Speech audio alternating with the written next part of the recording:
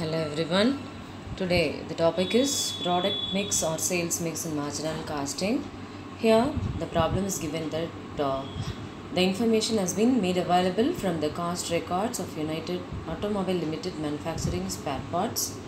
Direct materials X and Y per unit is given, and direct wager, that is for X and Y, that is 24 hours at 25 paise per hour, and for Y it is 16 hours at 25 paise per hour. It's given. And variable overhead is given as 150% of direct wages. Fixed overhead is rupees 750. Selling price per unit is given as 25 and 20 for X and Y respectively. And the directors want to be acquainted with the desirability of adopting any one of the following alternative sales mix in the budget for the next period. There are four mix has been given. First one, 250 units of X and 250 units of Y, and subdivision B, 400 units of Y only, C, 400 units of X and 100 units of Y, D, 150 units of X and 350 units of Y. So here we need to calculate which alternative sale mix you would recommend to the management. Let's see how we are going to do the problem.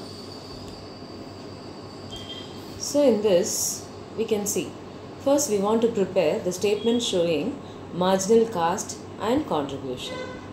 The format is here like this: particulars, in particulars, selling price for product X and product Y. For product X, outer column 25 rupees, and for product Y it is 20. And we have to minus variable cost. For product X it is 8 and for product Y it is 6. Direct labor is given like 24 hours into 25 paise. So it should be multiplied. So we get for product X it is 6 and for product Y it is 4. Variable overhead is given as 150% of direct wages. So for product X, 6 into 150% you get 9 rupees. And for product Y it is 6 rupees. So if you add all the variable cost, you get 23 rupees total variable cost. This variable cost to be deducted from the sales. Now we get contribution as rupees 2 for product X, and for product Y it is 4 rupees.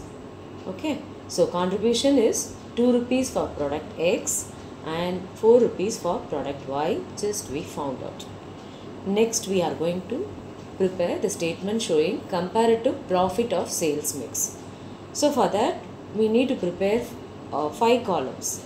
First one for particulars, second one mix 1, second 2 mix 2, third mix 3 and mix 4. First we should start with contribution.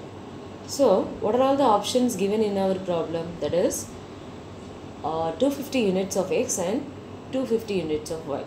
So contribution for X is 2 and for Y it is 4. So for X we'll do first, that is 250 units into 2 will get 500, and for Y it is 250 into 4000. So totally we get 1500 contribution for product X, and that contribution, and from that contribution we have to minus fixed cost, will get profit.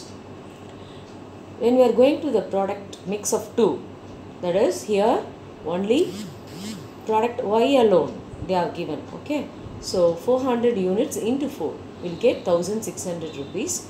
So from this contribution of product mix in the second situation, we have to minus the fixed cost, will get profit as 850 rupees. Then coming to the mix 3, here 400 units of X and 100 units of Y they have given. So 400 into 2 800, 100 into 4 400, and total we get 1200. Fixed cost remains same for all the levels, so we have to minus 750, we will get 450 for mix 3.